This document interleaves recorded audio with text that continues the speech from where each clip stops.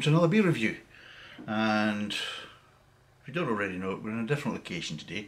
We're actually in Manchester because I'm up here doing a bit of work, a bit of business, whatever. And I thought, well, I'll try and look at some of the local offerings, and we'll have a little kind of mini Manchester stroke Yorkshire series of beer reviews, which worked out really well because the first one turned out to be beige. Brewed at Wolverhampton. So I totally failed in that one. What an arse. But anyway, this one, I've checked, this one definitely is Yorkshire. And we're doing a Riggwelter today, which is apparently the strong dark Yorkshire Ale. So apparently it's from Black Sheep Brewery, and of course it's born and bred in Masham, Yorkshire, and it's 5.7%. It's 500ml. Now, I bought these in Asda. Now they were doing a 4 for 3, so whichever the cheapest out of the 4 is knocked off the price. These were roughly about £5.96, so they're just under £1.50 a bottle. And the cheapest one, now remember, the cheapest one that was actually taken off was £1.70. So it gives you an idea of the prices. So the cheapest one, £1.50, so all these are above, well above £1.70. So on that basis, it's not a bad bargain, because with the deal you're getting them for less than £1.50, so not so bad. So is there any spiel on the back of this? Did I do that? Riggwelter. Not exactly the best thing, but anyway, there is some stuff there. Right, anyway. So it says, the fabled Riggwelter is a ferocious and powerful dark ale with a true Yorkshire bite. A wolf in sheep's clothing. Oh, very good, considering it's from Black Sheep. Apparently it's World's Beer Awards. It was a winner. United Kingdom winner, apparently. And apparently it's complex flavours of chocolate, licorice and coffee blend with the roasted malts, leaving a long-lasting dry finish. Independently brewed in Masham, Yorkshire, using fresh Dales water and our iconic Yorkshire Square fermenters. So there you go. And yeah, so it's 5.7, 500ml, and it's less than £1.50. So let's give it a go. Got the glass. Trying to find it. I actually thought I'll probably end up forgetting the bottle opener, and then I'll be chipping the bottles of radiators and everything else. But looking at the room, there isn't any radiators, so God knows what I've been chipping the bloody things off, or maybe door handles or something. But anyway, let's get this poured and see what it's like. Now these are kind of slightly chilled, because obviously there's no fridge in the room, so I can't obviously really chill them as you would normally do. So they're chilled in cold water for a period of time, which I think for a lot of these ales is probably better than just shoving them in the fridge. So there you go.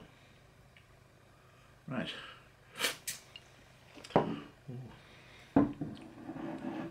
There's a bit of a head in that bugger, isn't it? Of course, that has nothing to do with my pouring technique. It's the beer, of course. There's beer in the glass. But yes, yeah, it was just a bit disappointing that started off with a beer in the last review in this little kind of mini Manchester stroke Yorkshire beer review series, and turns out the very first one is made in bloody Wolverhampton. Seriously. Yeah. Sometimes you look at yourself and you think, what an arse you are. You know what I mean? You mean, kid, you know, just checked that before you started filming, but no. Wainwright. Taken in by the name. What a cog. Anyway, let's see what this is like. Right. I'm getting chocolate. Getting ever so slight. It's a kind of strange one. It's kind of licorice, it's kind of coffee. But the predominant one, I'm getting chocolate, and the other smell, the secondary smell, could be taken as coffee, could be taken as licorice. But the predominant aroma is chocolate. As you can see, it's nice and dark. It's not completely dark, but there's a kind of really dark amber. Really, there's no readiness to it. It's a kind of really dark, kind of ambery tones. So as you can see.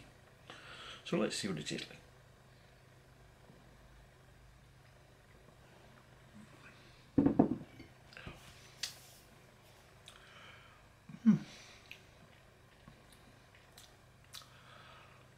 How would you rate this? It's interesting actually. Just to let you know, it's not a session beer. I think you probably already knew that, but it's definitely not a session beer. What would I rate this? What would I give it? What's the flavours are there? Oh, let's break down the flavours first.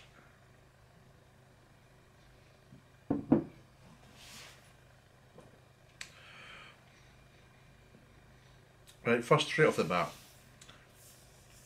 you're getting chocolate. You're getting chocolatey, and right at the front of the mouth.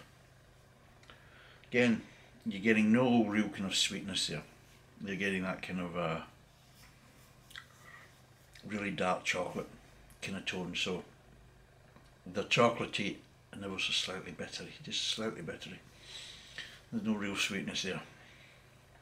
It's moving on to the mid tongue, and just as the chocolate kind of flavouring kind of starts to kind of dissipate, you start getting that. It's a bit like when you're eating dark chocolate, as you're kind of melting in your mouth and you start to swallow.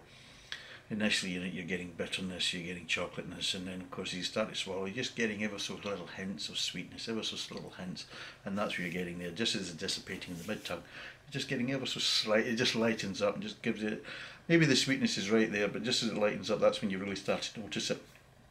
But obviously, right at the front of the mouth when you first taste it, you're not noticing that if it's there, but it is there as it starts to dissipate. Just as the chocolatiness and the bitterness starts to kind of lighten a bit and dissipate, that's when you start noticing ever so slight undertones of sweetness.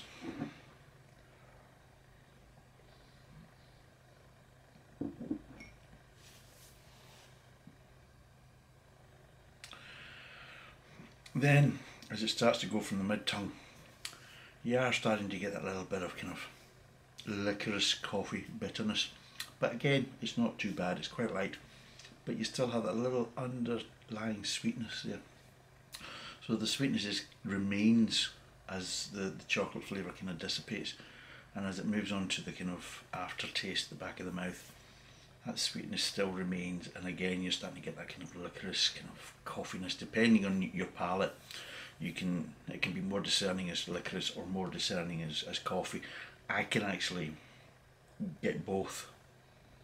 I can separate them both, so that they're kind of both kind of there. But again, I would say it's probably more coffee than licorice.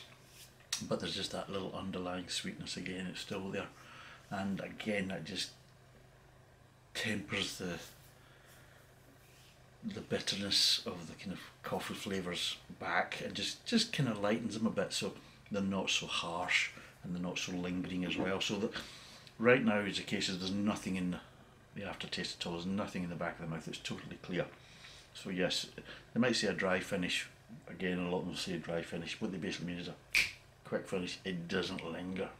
So it's basically, you get the aftertaste and then it just goes. It doesn't just still sit in the back of your throat, that you would probably get with more citrus based IPAs and more kind of like say American based IPAs, where it just kind of lingers. You stop drinking, you haven't swallowed for a minute, and it's just sitting there, which sometimes can be really overbearing.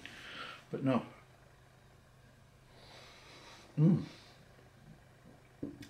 It's a nice, well brewed ale, and there's good flavour profiles, but they're balanced. This is the big thing. For me, good beer, there's got to be a balance. There's got to be a yin and a yang. You can't have too much of one thing and not enough of the other, because again, it just becomes one dimensional. Again, you can have lots of different flavours, but unless they work with each other and they're well kind of balanced, is what we call blended, and they're not trying to fight and jostle for position and dominant flavours, then that's a good thing as well, because you can't have flavours fighting each other. Again, you don't want to turn your mouth into a war zone. It's not a good idea. So that's another thing that I like about it, because you can put lots of flavours into beer, but the flavours have got to work with each other, and this does. And that's what I like about a lot of traditional beers and a lot of traditional brewing compared to a lot of craft brewing, because craft brewing is, they want to try new flavours, they want to experiment, which is fine. I can understand that. I mean, beer has to move on, but there's so many of them, they make it, and they're undrinkable because the different flavour profiles they're either bloody awful or they're fighting each other, and you know, it's hard to get a grip on which is the dominant flavours and which aren't, because they're all fighting for dominance, and it just becomes really unpleasant and just undrinkable. So that's probably one of the reasons why I do like the more traditional, because they've done their homework. They understand less is more in some cases, and they really do. Obviously it shows there's a maturity to that type of brewing. I'm sure probably as years go by with the craft beer fraternity, that maturity will obviously kind of build up as well, and they'll get there. But right now I think it's too early days, and too many breweries are trying to kind of gain notoriety for sensational. You know, they're looking for sensationalism. Oh, we're brewing this type of beer, we're brewing that type of beer with this flavour profile and that flavour profile, and you're thinking, yeah, maybe once you start to kind of calm down a bit and get over the initial, oh look at me, I'm important, and start brewing more kind of finished, matured, balanced beers, that's when you'll really start getting the recognition. That's when you'll really start building a history around your brewing. This has got a history in spades. You can taste it. Black Sheep Brewery, everybody knows it, but even if you didn't, if you're tasting this for the first time, you know that this is a well brewed beer. You know it's coming from a company that knows what it's doing. It's a lovely beer. I could drink quite a few of these. It's not sessionable, but I'd be quite happy in a cold winter's night having 2 or 3 of these would be lovely. And out of 10, what would I give this? I'm going to give this an 8, because with the deal on the NASDA, that this type of beer, which is probably closer to £2 a bottle, it won't be that far away from £2 a bottle, and I can get it for under £1.50. I mean, I could probably get it even cheaper if I just bought 4 of them. If I bought 4 of these beers and I get the cheapest one, then it'd be even less than what I paid for the 4 beers, and I will obviously get some more tomorrow to try. But yes, I would give this, yes, I'm going to give this an 8 out of 10. It's a well brewed beer, it's a really nice beer. The flavour profiles are really nice, but not too harsh. There's just a really lovely kind of just this underlying sweetness. It just basically, it reels all the other kind of flavours in and just keeps them to a constant level, and it's silky smooth to drink. So I would recommend this, definitely. If you can get hold of Riggwelter, then do so. It's a damn good beer. 8 out of 10. Thanks for watching. Cheers and bye for now.